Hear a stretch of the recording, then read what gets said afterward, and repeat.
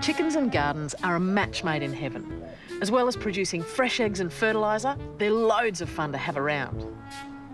Jessamy Miller describes herself as the chicken lady. She grew up on a rare breeds chicken farm and, following in her mum's footsteps, now writes for a range of publications about the joys of keeping chooks. Don't you eat my toast, darling?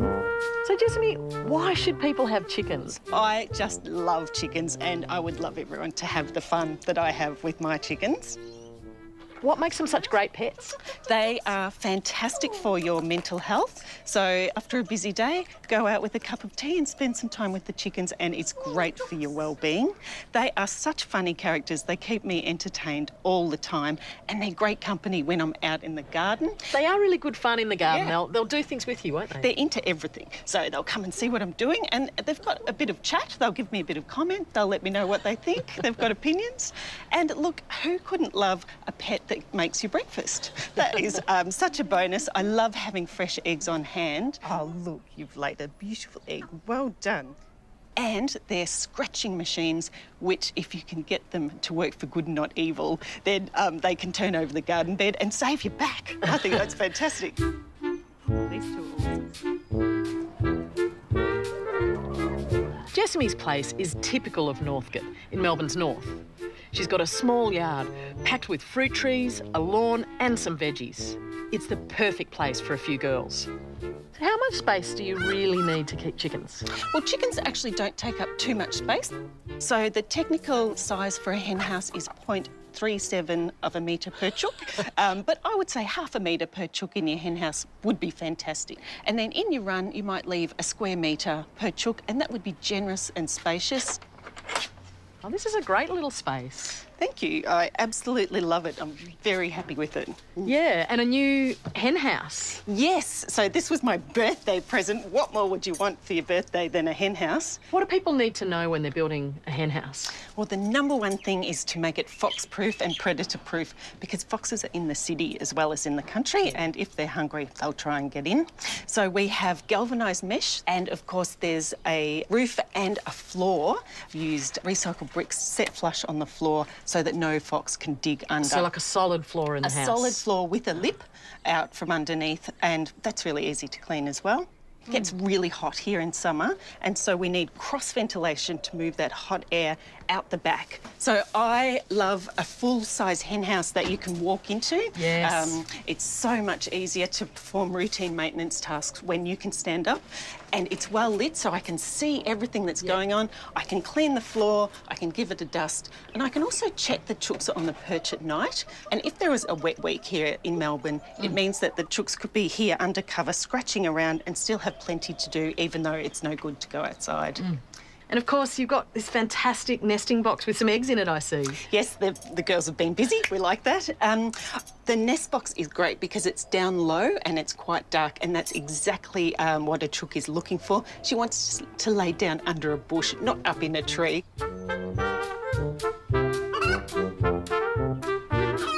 You've got a whole lot of little quirky things in there to keep the girls entertained. Some great ideas. I do. I love environmental enrichment. It really keeps the girls happy. So to keep them busy, I've got a mirror, which they love to preen in front of, and this is a great solution if you're left with a single chook. When they get lonely, so they can see themselves in the... Yeah, so good fun. I've made a hanging feeder bottle, and that encourages them to peck, and it releases a little grain of wheat, and that keeps them busy. And pecking is a natural instinct, so it's good to have enrichment that allows them to peck. We've also got hanging greens because they like to eat their greens attached to something, and it encourages them to jump up. And also the xylophone. This is just great fun. They like to peck along the xylophone when I put yogurt on there, but they're not quite a heavy metal band yet. Working on it. Yeah. Then you can tour. Yeah. As well as eating the garden, what do you feed the girls? Well, I believe in a really nutritious diet for chooks. They're a food-producing animal, so they need balanced nutrition so that you get those nutritious eggs. So I feed my chooks micro pellets for layers, and they're completely balanced. It's got all the fats, carbohydrates and protein, vitamins and minerals that they need to make their eggs. And when they're healthy, they don't get sick, they don't have bad behaviour. But they also like to have a treat, so they get a handful of scratch grain, which encourages them to scratch around, and that's just a nice mixed grain in the afternoons. And they also get their greens, and I throw in all my veggie clippings, my leaves from the garden, kitchen scraps, but it's selected scraps because scraps are a treat. They're not nutritious enough as a full diet. Yeah. And I have a rule with scraps: if they haven't eaten them within a day, I move them straight into the compost because that's hygienic. It doesn't attract flies or rodents or wild birds, and it's much nicer for my neighbours. So that's a good hygiene tip. I can see you've used pea straw in the run. It's great for the garden as a mulch, but good for the run bedding as well? It's fantastic, Millie. So I put a bale in as entertainment for the chooks. They scratch through it and turn it over about 3 months, and they really break it down. They incorporate a very small amount of chook manure and lots of dirt, and so then it's ready to go on the garden as an enriched, broken down mulch, and no pea seeds left in to sprout, so it's perfect. Well, you're definitely a chicken lover, but you're a gardener too, aren't you? Well, I love to garden, but so do the chooks. So it's a bit of a battle between us about who gets which plant. So I do need a range of strategies to keep them out of the garden. And that's enough to deter a little chook? Yes, that stops them from jumping over, but they can actually peek between the holes there if they like the plants. So I need some extra strategies sometimes. So that's where something as simple as this comes in. That's just a bin. Yeah, but I put it over my seedlings to protect them until they get established. So once that's there, the chook cannot get in. I'm sorted and I'm very happy.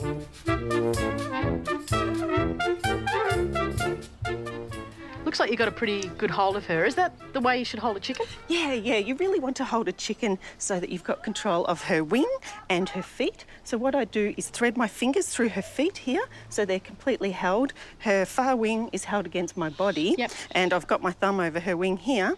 And this actually works for much bigger chooks too. So that's a good way if you need to check her, to check her for any pests. I've got my hand free to do anything I need to do. I can check her tail. I can look at her feet and look for scaly leg, and maybe I need to give her a little manicure and cut her toes. Oil bath. That's right. And of course we can look at the wings and look under the wings, check for mites and lice, and do everything we need to with this free hand. And look, she's very happy. They love being held like this. They don't struggle. She's very relaxed. And look, I actually pick these girls up and put them up and down off the perch at night, and I even give them a little cuddle and say good night because I love them so much, and I feel sure they love me too, or the food.